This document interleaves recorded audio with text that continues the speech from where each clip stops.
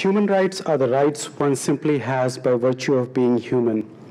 They are grounded in the presumption of the equal worth and dignity of all human beings.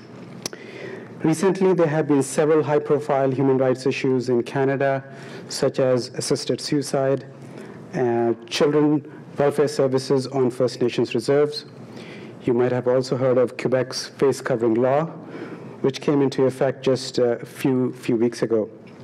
In my short-funded research, I'm investigating how municipal planning can be balanced with human rights.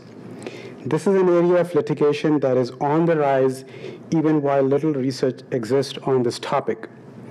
This research is being conducted in collaboration with a law faculty here at the University of Alberta, a practicing lawyer in Toronto, and a human rights advocate in Edmonton. So you see two images on the screen up here. Which one would you consider a human rights issue? Urban chicken? The tent city? Both? Or maybe none? We'll talk about that in a second. In Canada, the Charter, along with human rights legislation, provide the basic mechanism and legal framework for the idea of right to the city. Right to the city finds support in two other important documents: the 2006 European Charter for the Safeguarding of Human Rights in the City, and the UNESCO UN Habitat Project of 2006 that elaborates on the rights set out in 1948 UN's Universal Declaration of Human Rights. In Canada, there are increasing number of human rights cases related to the city, such as municipal bylaws that regulate group homes, advertisements on municipal properties, the use of public spaces, housing, and rental suites. These cases have serious implications on how city planners function and how they ensure that the local bylaws are inclusive and constitutionally sound. And I'll briefly elaborate on three such cases. First one, I call it urban chickens in Calgary. So this is Mr. Hughes. He kept chickens in the backyard of his residential property in the city of Calgary, which was in violation of the city's bylaw that prohibits keeping of livestock.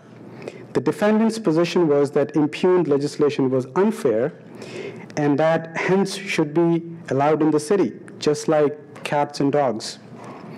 He argued that the bylaw was affecting his right to make decisions about what he eats, what he grows, what he produces, in breach of his charter and human rights. The city, on the other hand, argued that having a livestock like raising chickens are considered a nuisance in terms of noise, odors, and accumulation of waste. The court found that the defendant was guilty and ruled that the bylaw was not infringing upon the defendant's charter rights. The second case is about rental suites. A BC court heard a charter challenge to a zoning bylaw of Delta BC that restricted rental suites in a single detached homes, and it restricted it to only those who were the owners of the homes. The applicants challenged the bylaw as discriminatory and contrary to the charter.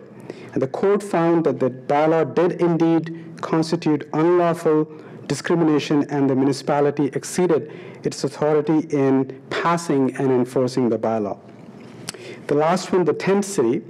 So in the tent city case of Abbotsford, BC, the BC court decided about a conflict over the management of public city space.